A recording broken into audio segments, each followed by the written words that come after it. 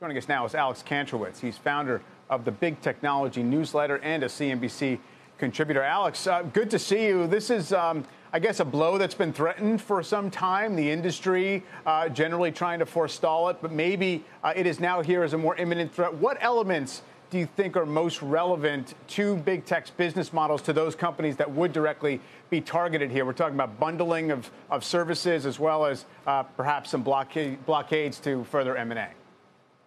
Oh, man, it's all relevant. I mean, this package of bills has everything in it: funding the regulators, preventing self-dealing inside the platforms. A company like Amazon can't siphon data from third-party merchants if this thing passes. And then, of course, there's the act that's being introduced by Pramila Jayapal, who is in Washington State, which would basically give the DOJ full authority to break up these companies. So if this stuff passes and is signed into law, it's just the end of big tech as we know it. The end, the complete end of big tech as we know it.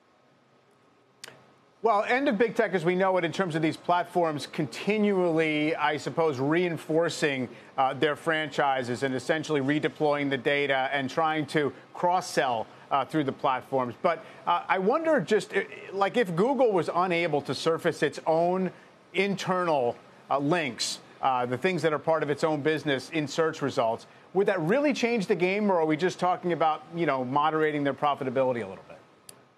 100%. I mean, if you think about the success of Google's ancillary products, I'm not talking about search, but I'm talking about things like Maps and shopping and YouTube. All of these have had benefited greatly from getting premium placement on one of the most important pages on the entire internet, which is Google search results. And so if you tell Google it can't do that, or if you tell Amazon, hey, listen, you can't put your white label or private label products in the search result in premium places that they wouldn't get otherwise, that does have an impact. Now, I don't think this is the end of big tech companies. I just think it's the end of big tech as we know it. These companies have gained a leg up on competitors and third parties by giving themselves preferential treatment in their own search results and on their own products. So that would have to end. And again, like I'd go back to Pramila Jayapal's bill, which would give the DOJ authority to break these companies up. Do I think this is all going to happen? No, I think it will eventually be watered down through the political process. Some might make it through, some might not. But I think if we see the 5 bills enacted in the form that they are today, it would be a significant blow to the way that these companies do business. Alex, I know you're not a lawmaker, but even if it is watered down, which company do you think might be most at risk with what's potentially on the table here? Is it Amazon, if they have to separate AWS from its retail business, when obviously AWS helps fuel and fund that retail business? Or is it Google, if it has to lose YouTube, or Facebook, if it has to lose Instagram and WhatsApp? Yeah, I wouldn't be surprised if this stuff impacts every single one of them.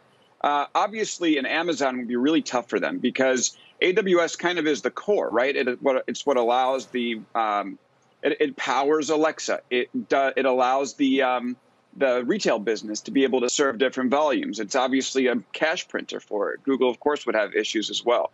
So it would be disruptive to all businesses. And think about the amount of time they'd have to put in to comply with these regulations. That being said, I don't know if a spinoff is necessarily going to be a value killer, because if you have AWS as one company and Amazon Retail as another, and maybe the Echo and the hardware business as another, you might end up seeing value creation and stock going up for all of these companies. So I guess it really just depends on what the final product will look like.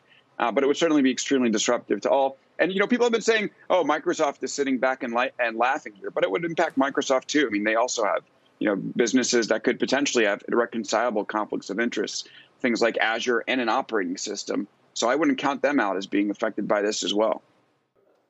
Shepard Smith here. Thanks for watching CNBC on YouTube.